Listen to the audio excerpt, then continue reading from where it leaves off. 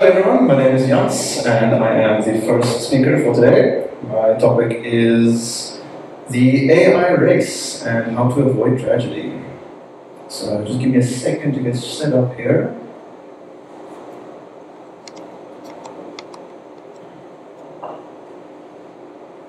Cool.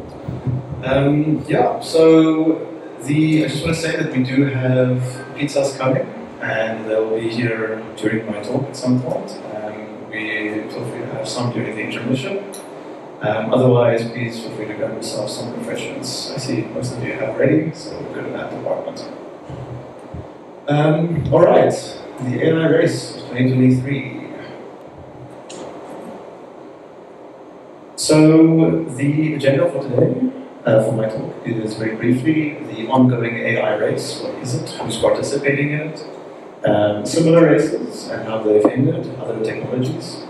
The golden rules of humane technology. The impending AI-powered tragedy, and then how to prevent it. These sound pretty drastic, but I'll be sure to explain them as we go on. First, a bit about me. I am a software engineer, but I do have training in philosophy. So I do have a degree in philosophy, and my undergraduate project was in computer ethics. So I know a thing or two about what I'm talking about here. Cool. First of all, what is the AI race? Basically, at the end of 2022, ChatGPT released, well, OpenAI released its platform, ChatGPT. We've all used it by now, I'm sure. It's a fantastic AI model, language model that you can use to give prompts to and receive responses back. And every response you receive back is generated by the model and is unique. And it's a wonderful tool, and it's very popular. How popular is it? ChatGPT reached 100 million users in 2 months. Facebook took 4.5 years to get to that same number. So, super popular. Obviously, big tech didn't think twice before starting to do the same thing, right? Google introduced their own version of the same idea, called Google Bard.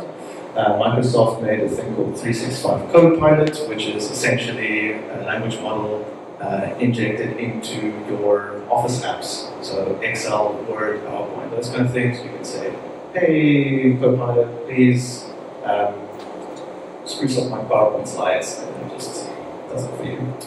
GitHub has made Copilot, which is, again, uses a language model to give you suggestions on how to write code, writes methods for you, write documentation for you. Meta, which formerly known as Facebook, has a system called Deep Text, which is their own language model that they use to understand the posts that users have written, and that they use for data collection, targeted advertising, that kind of thing. And then Amazon Bedrock is an AWS system which also provides software as a service type language model capabilities to companies willing to pay for it. So big tech obviously is very much invested in this AI thing, but it's not just big tech. A lot of small companies have started to join the party. So, for example, Lumen 5 is a video content creator. It's insane. You should see what it can do. You put a bunch of unedited video clips in, and you say, hey, please edit this like a podcast. And then it just automatically goes and cuts at the right places and makes sure the audio overlaps properly. It's amazing. SoundRaw is an AI-powered music creator. This is a screenshot from the system.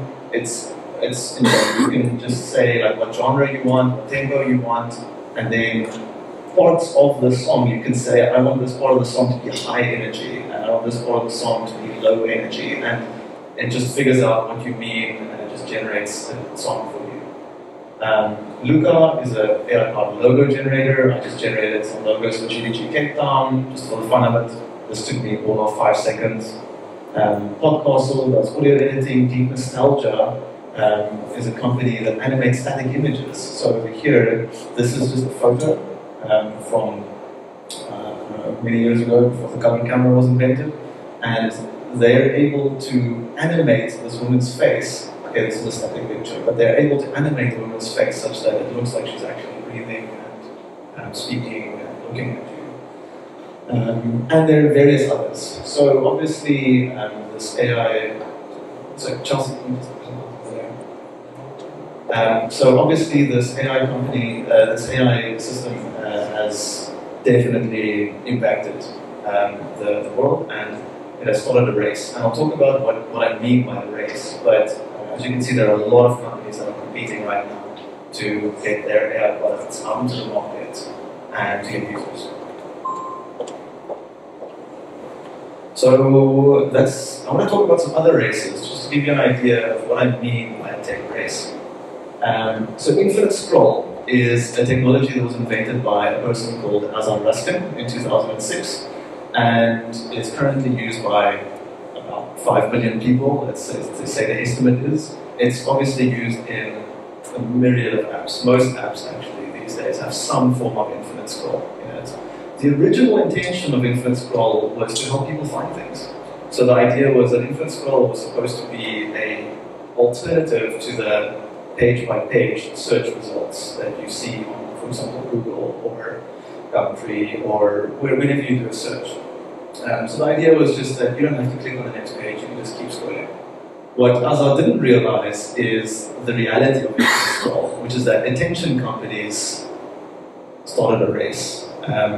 So when I say attention companies, this is a term used in tech to describe companies that profit from your attention. So TikTok, Facebook, Twitter are great examples because the longer you stay on the app, the more attention you give it, the more they profit. So they're typically referred to as attention companies, and they benefit a lot from this technology called infinite scroll.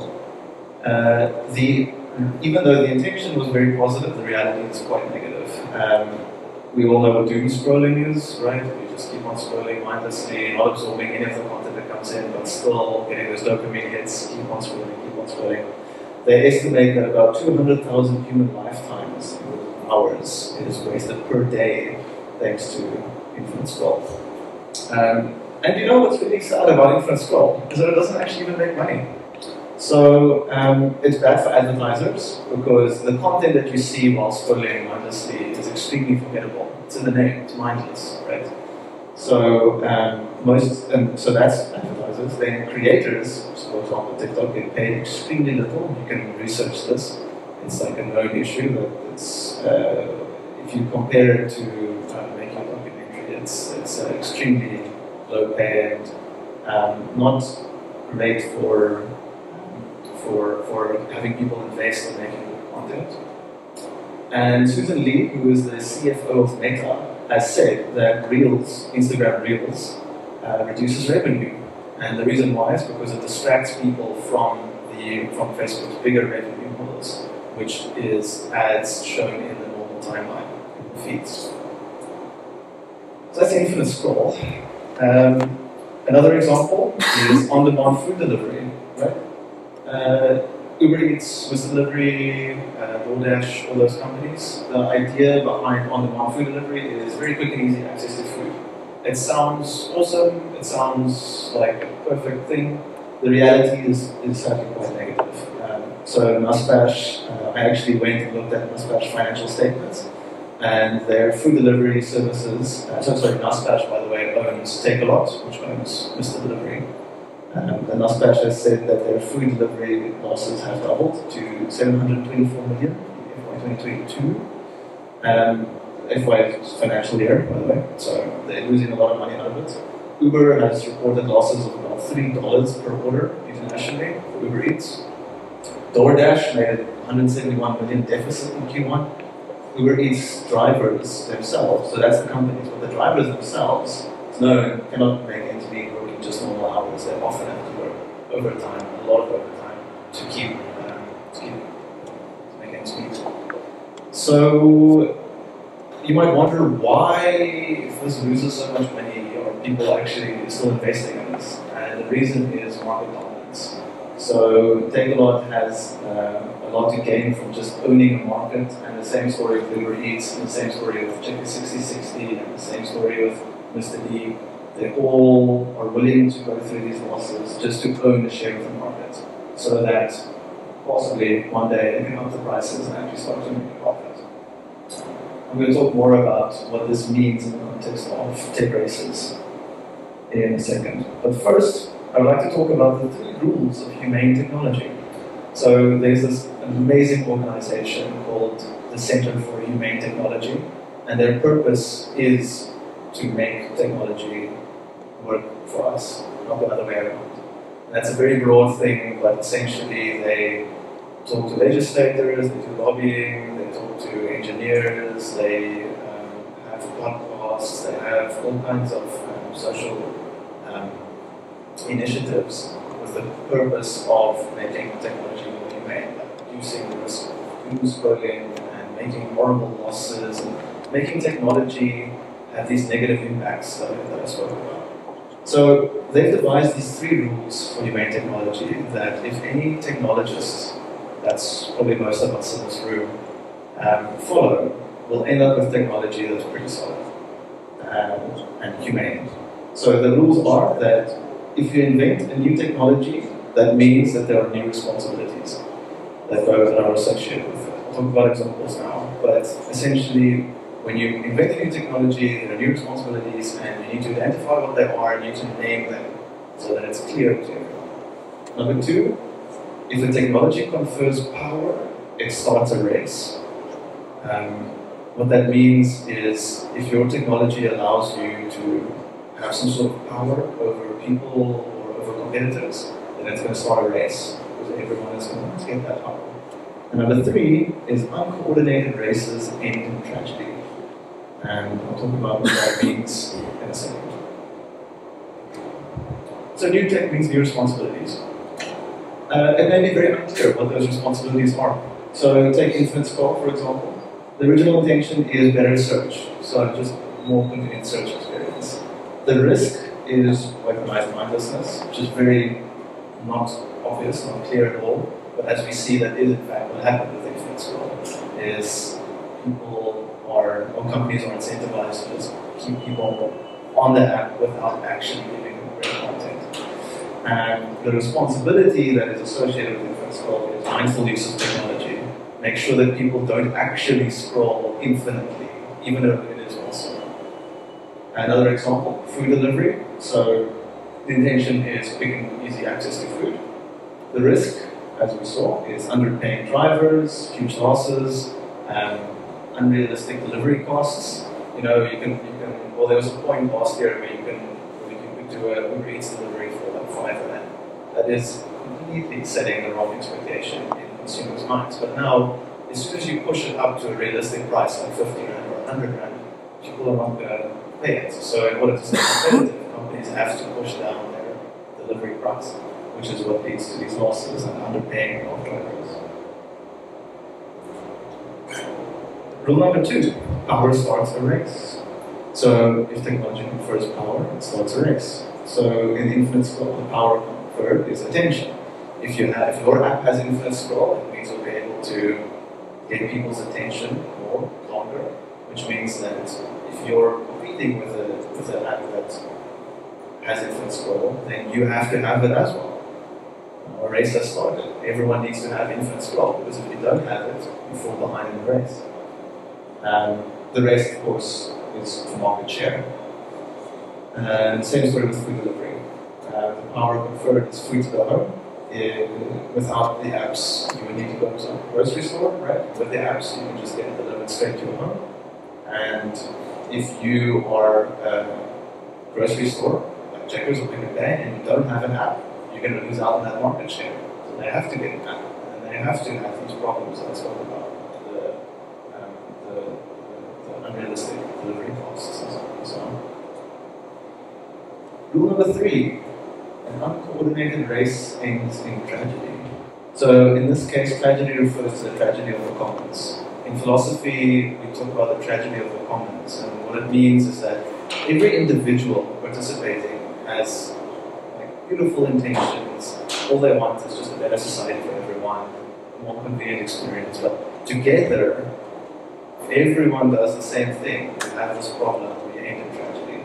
And so when I talk about tragedy, I mean societal doom scrolling, underpaying drivers, poor expectations of delivery costs, that kind of thing. yeah, every company just wants a bit of market share, but the intense competition between all the companies leads to this outcome that no one wants. And that's important. No one company wants this outcome, right? Like, I'm sure people at Facebook don't want society to scroll like mindlessly. It's just they have to do it because we're in this race now, and in order to stay ahead of the race, you need to implement these technologies. Okay, cool. So these are the rules, the 3 rules of Humane Technology. I would like to talk now about what this means for the AI race. So the infinite scrolling race and the food delivery race is pretty much done, you could say. Like, it's pretty much, it's come to a plateau now. But the AI race is still pretty fresh, and we still have a lot of new companies spawning every day, a lot of new technologies coming up every day. And the AI race is not done, it's actually just getting started. So that's why it's important to talk about the rules of humane technology before we reach the tragedy of the AI race.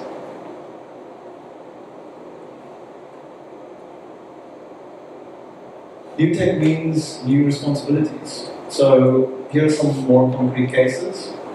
Kodak started mass producing cameras back in whenever it was, and this conferred the need for privacy. So before Kodak started mass producing cameras, no constitution in the world had a right to privacy in it. But it's after taking photos was easy and publicly accessible that we had to invent this new right, the right to privacy, and start enforcing it, right? Similar story when digital storage became cheap, right? Back in the day, if you went online shopping or whatever, the retailer had to delete your information at some point just because it was so expensive to store information. And it's gotten a lot cheaper now per gigabyte to store info, which means that we had to invent this thing called the right to be forgotten. You know, I've heard about it. It's the GDPR is very good with this. It's basically most sites that you visit, you are rightfully allowed to send them an email and say, hey, please delete all my data that you have on me, and they have to legally comply with that. Before the right to be forgotten, that was unheard of, right? Companies would just store data on you forever. So we have this thing called the policy vacuum, which is the lack of policies around these new technologies. So here, the policies have been set, right? The need for privacy, the right to be forgotten. Here, the policies have not been set yet. So another example is the retweet button, right? Very innocent thing on Twitter. You just retweet and just shares whatever information with the people that follow you. This has, as you know, during COVID led to rampant spread of misinformation. It's also led to uncontrolled censorship, which means it relates to shadow banning. Shadow banning, if you don't know, is a term used in tech that means you are effectively banning a user from sharing content, but not actually. So the user can't see that they're banned. They can still share content, but that content won't actually be shared with anyone. The user just thinks that it's being shared. That's called shadow banning.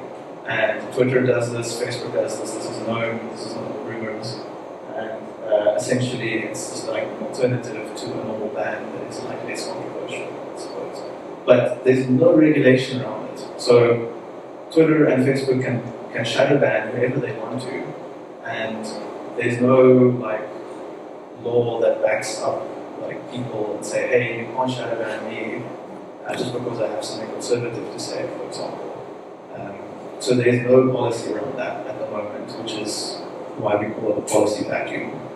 And then the actual thing that you probably want to hear about is generative models, right, or AI.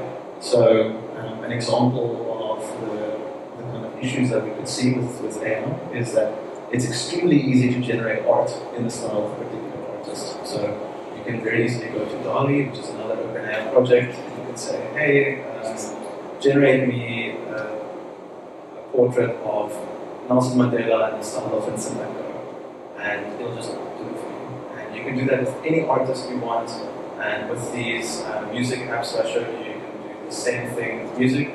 Generate me a song about love in the style of Taylor Swift. And the question is, who owns that copyright, right? It's not clear that it should be Taylor Swift, because it isn't really her work, but then again, it sort of is her work. So the copyright at the moment, it's completely legal to do this, to generate a song that sounds like a Taylor Swift song, release it under your own name, and make tons of money. It's completely legal at the moment, and that is another total policy vacuum, because we probably want to be clear about who owns the copyright in these scenarios. When is a derivative work legally yours? And how do AI play into that?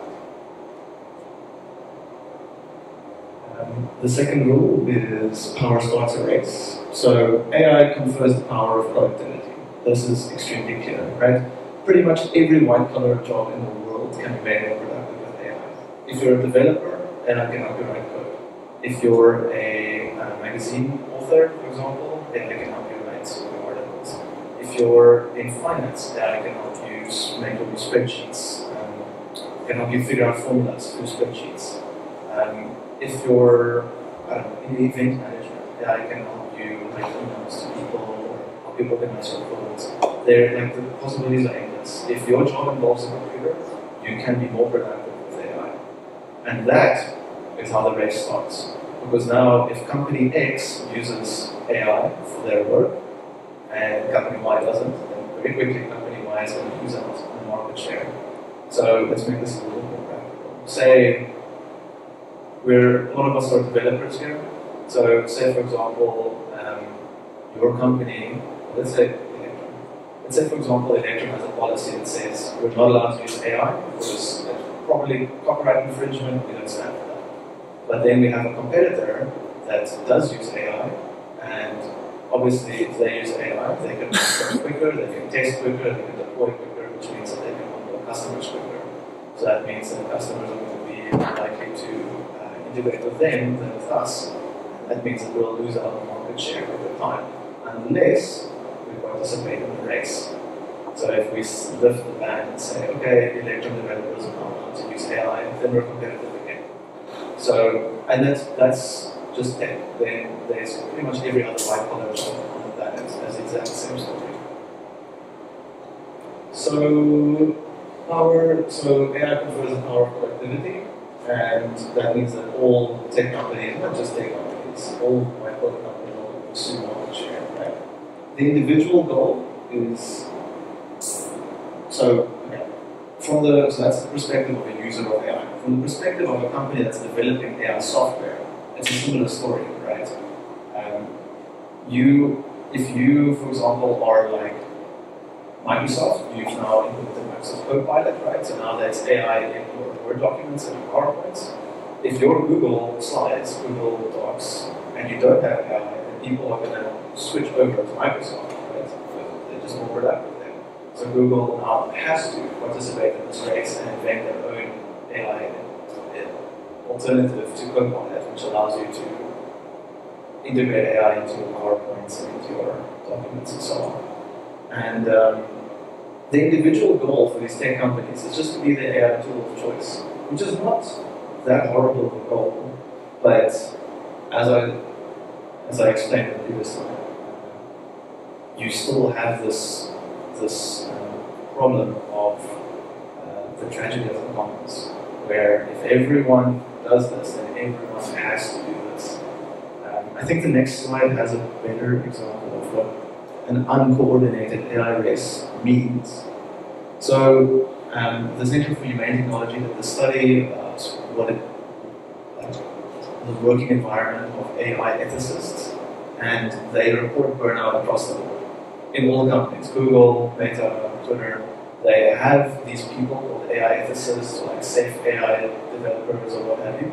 And the idea is it's just a department that's dedicated to ensuring that AI is developed in a safe and responsible way. In reality, these people report burnout are very ineffective because, of course, companies have a profit incentive, but ethicists have a safety incentive. And then when those two clash, who do you think is going to win out? It's going to be the employer. Right?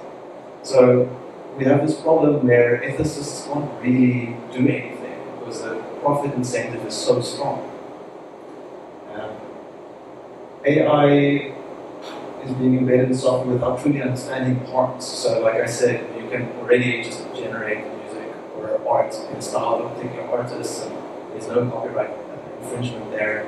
We have a similar issue with AI being embedded in arbitrary software, like in our IDEs or in our document processors, in our PowerPoints. We don't know what the harms are of that. Are people just going to copy each other's slides? Like, are you going to be able to see sensitive information because someone else typed something in a slide and the AI learned from it and now it's putting it in your slide? Like, we just don't know what the possible harms are here. We're all just racing for market dominance. And at the moment, there's zero coordination between companies. We have organizations like the Center for Humane Technology, which is awesome, but the companies themselves, like Google, Facebook, Netflix, Amazon, all of those, they're not coordinating. And uncoordinated race will end in tragedy. So what's the solution? Coordinate, that's what I say. One ethics committee in one company can't do everything. We need to coordinate. I just imagine if industry coordinated. Imagine if we all just said, hey, let's just not develop any AI software for like 3 months. We'll just have a conference on AI ethics. We'll all participate. Everyone, Google, Facebook, AWS, everyone joins the table and we sit down and talk about what can go wrong here.